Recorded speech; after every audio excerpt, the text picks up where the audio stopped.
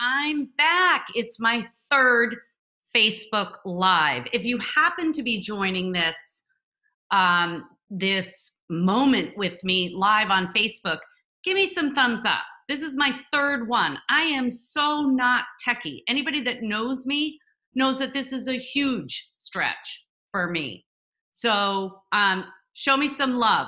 Show me some love in the comments below. Anyway, thank you all again for reaching out and giving me so much encouragement and interest in the sort of backstories I'm sharing with you. I got a lot of interest about the book. So people said, well, what made you decide to write a book? How did you even do it? Why did you do it? So you'll see a copy behind me. Here's a copy of the book called Smart Moves: How to Save Time and Money While Transitioning Your Home and Life. Folks, I have to tell you that when we left off yesterday, it was still in 2005 when I first started the company. And yesterday we really took a deep dive in the first project, which was so fun. I'll never forget it. My house with the 3 front doors. In any event, fast forward to about 2018, we had steadily been building the company, increasing the teams that we had so that we could service more, properties at the same time. And I was getting pretty frustrated. We were so busy, but I was getting pretty frustrated because we were having to turn down business in different areas of the country where people would reach out by email and say, hey, I live in Akron, Ohio. Can you help me? Again, being the non-techie, I was not familiar with Zoom and, how I could do a consultation on Zoom. And I was actually, being the early bird that I am, for many, many years, for about 14 years, I woke up at 4:30 on the dot every single day before my kids got up and I had to interact and get them off to school. And that was my quiet time with my cup of coffee. And that's when I would do, my studying, both in my area, but learn how to craft my, message to reach more sellers, to empower them. And I was actually taking a course by Brendan Brouchard. I don't know if you guys know him, but he is amazing. And Brendan Brouchard, the course that I was taking was all about the different ways that you can share your message. And so I was very interested in this. And one of the different ways, he was talking about creating online courses and writing a book. And I thought to myself, okay, well, this method that we've developed at this point over the last 13 years, we had serviced about 1,800 properties. So we were doing incredible amounts of business. We had a tremendous reputation in the DC, Maryland, Virginia area. But again, we were limited by our geographical location. And so I was looking at the different options he was offering, and he said, write a book. And I thought, I could do that. Big picture thinker that I am. Remember, I told you yesterday I was imagining this fleet of white vans, which we ended up having.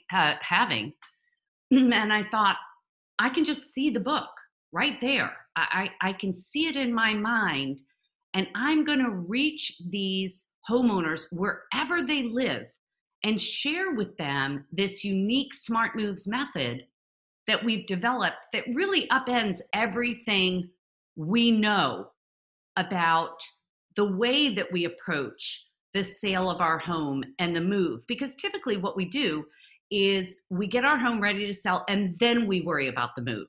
And that's the exact wrong way to approach this for a seller. It might work for a realtor because they want to get that house on the market, ASAP, but it's definitely not in the seller's best interest to approach it that way. And the Smart Moves method combines the two.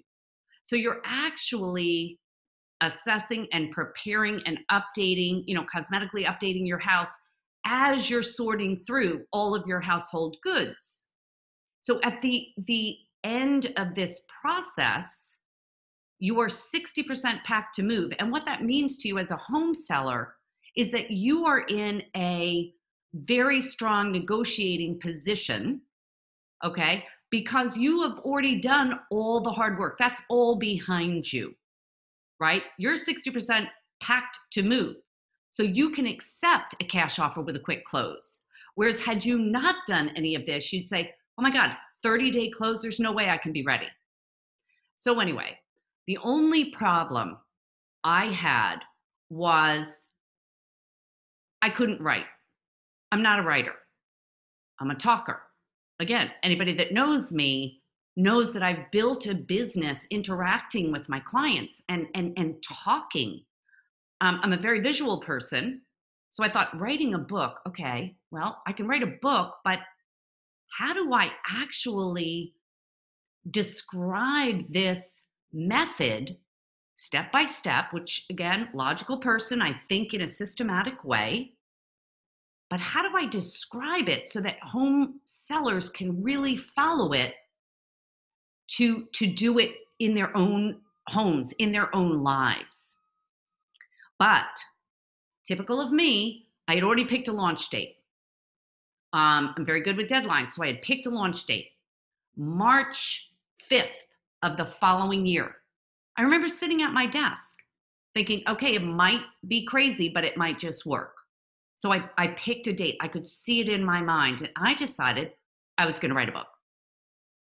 So as I was doing a project with someone who I absolutely loved, you know, you chat during projects when you're in people's business, and we were actually packing at the time, which I normally don't do. My teams were doing it, but I loved this client, and I had stopped by to say hi, and you know, we were just chatting a little bit, and I told her that I had made the decision to write a book, and she said, you know, you really need to talk to my best friend. She is an editor and writes books for, you know, all these well-known people. Well, I didn't know anything about book editing. But she said, you know, I'm going to put you two in touch. Let's, you know, have you guys talk. And I talked to this woman and just loved her. She was lovely. She, you know, showed me, you know, sent me links to books that she had written. She was also an author in her own right and had written many, many books, young adult books that were very successful. And I thought, oh my God, this is the answer to my prayers, because I don't know how to write. I get tripped up. If it's not perfect, I stress, and then I just don't do it. And it's very frustrating for me. So when I talked to her and I found out that for her editing to get the book written, produced, which she was only one of the many expenses I was going to be faced with, which again, I had no idea. Kind of felt like my sellers not knowing what to expect and, you know, using hope as a strategy. And she explained that normally her fee was $50,000. I just about fell off my chair. That was huge. That was a huge amount of money to invest. But I believed in the process because I had, you know, seen it work, you know, over these many 1,800 clients. And I truly believed that it was the next step in the business to be able to reach clients who were outside of our geographic location. So I dipped into the line of credit and signed the contract. Now, the way that we got around my inability to kind of talk, my inability to write, was that she said, we are going to have 10 sessions during which we're going to follow your outline. I was responsible to create the outline, which was great for me because, again, organized in thought, organized in deed. I had my deadlines, and she said to me, we are going to talk by phone and you are just going to talk. And from that, I will create chapters in order in your voice. I thought, I can talk all day long. This is going to be a total bonanza for me. This is awesome. And at the end, I'm going to have a book, right? This is awesome. So we spent the summer and we had our 10 sessions and I was organized and it was awesome. And then she said, okay, your first chapter is going to be due. I think there were like 12 chapters planned, okay, as per the outline. And she said, the first one will be due to you October 1st. You'll review it, make a few tweaks. And as I complete the chapters, I will return it to you. And I thought, this is amazing. So I did my part, and I did it on time. I did exactly what I was supposed to do. Well, October 1st comes and goes. October 6th comes and goes. And I'm thinking of my launch deadline in March, that if this doesn't all go according to plan, it's going to push back everything else. I was getting a little worked up about the missed deadline because in my business, deadlines are critical. And the only time I've ever missed a deadline in 15 years, it was as a result of a seller making a decision to push something back. It was not as a result of something I failed to do, because deadlines were very important to me and important in this business. So I got back the first 2 chapters toward the end of October. Guys, I want to tell you, I was so excited when I saw that email that these 2 chapters were ready for me to review. I just about bust a gut. I was so excited. Here was going to be, my words, my ability to help change the way sellers were looking at packaging their homes and moving. And I was going to save them thousands and thousands of hours of needless, research on the internet, because I had compiled it for them, all the shortcuts, everything they need to know. And I did it in my voice, which is very short, to the point. Here's what you need to know. Here's why you need to do, here's why you need to know it, and nothing else. No fluff, no muss, just this is what you need to do and why. I also knew that they were guaranteed to save thousands and thousands of dollars because I told them how. I gave them every tool in the book. I literally compiled, at that point, 1,800 plus files and about 1,500 hours of research to be able to make sure that the best of the best of the best was included in the book. Anyway, so I was really excited. I had my cup of coffee. It was the morning. I opened up the first chapter. And I literally started crying as I was reading. My friends, it read like a rom-com novel. It was a joke. It didn't even sound like me. I didn't even know what to do. I was so scared that I couldn't do this by myself. Now I was 2 feet in. I had already paid, half, $20,000. And this person who was the expert had taken my words and made them like a fun story. Well, anybody who understands how to successfully transition from one house to the next understands that time and money is at stake. There's nothing funny about it. And sellers need to be prepared, since it's their responsibility, their asset. They need to be prepared to understand that things will go sideways, and they need to have at the ready exactly what they're going to do when it does. And I had all those answers teed up. But somehow this story now read like a novel. The examples that I used, even changing the names to protect the privacy of my sellers, read like they were supposed to be funny. They weren't funny. These were actual live examples of the way sellers are, overconfident and undereducated, and the mistakes they make that leave money on the table time and time and time again. I was devastated. I was literally devastated. Not only was it late, it didn't even sound like me. So I had a team meeting with my other design, managers, and we sat around, and one of them, Karen Kelleher, I will love her to my dying day, said to me, "We are going to have to take each chapter and literally pull it apart and reconstruct it." My friends, it took us almost 6 weeks to do that because every other chapter that came in was written in the same way. My voice was unrecognizable. I had no idea that there were different types of editors. Shows you how naive I was. In any event, the rest of the story plays out that we were able to rewrite all the chapters.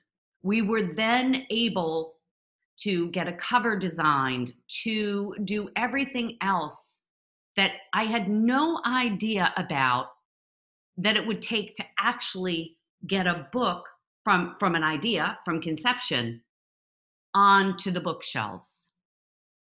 And I want to tell you that this book almost didn't make it. It almost didn't make it. We were 2 weeks late in my own personal goal of getting it on the shelves on Amazon because I was self-publishing. I didn't want to wait 2 years to shop it to a publisher. This information was critical for my sellers now. Here's what I learned $80,000 later. What I learned was that my voice is strong because my information is sound. It's based on data. It's based on over 2,000 files of sellers that I've worked with and the way that we've created success for each of them and their realtors. It was a tremendous accomplishment to finally see this on Amazon. It's part of a movement that's growing. It's a little bit like a cult favorite. I hear from sellers far and wide who are so grateful for this book. They have no idea how difficult it was to actually get it from this big harebrained idea I had that I want to change the way sellers view the sales and move process, to put them in the driver's seat. But I'm happy to let you know that it has received several awards, one from Goodreads as a reader's favorite, and it's available on Amazon.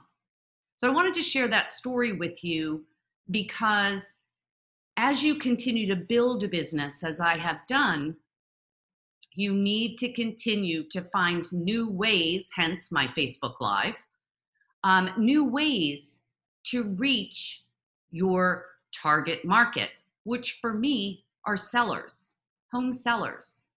And because there is no one else who has their back that doesn't have their hand in their back pocket, meaning is compensated financially, because I'm not a realtor, I work with them, but I'm not a realtor. It was an incredible accomplishment for me to be able to get this book on the bookshelves so it's available to sellers today. So that's my story from Friday afternoon, a cloudy day in South Florida. And I am really excited that I'm still trying to figure out this Facebook Live. But if you're enjoying these stories, and if there's something in particular that I've shared with you over the past 3 Facebook Lives that you'd like to hear more about, leave it in the comments below.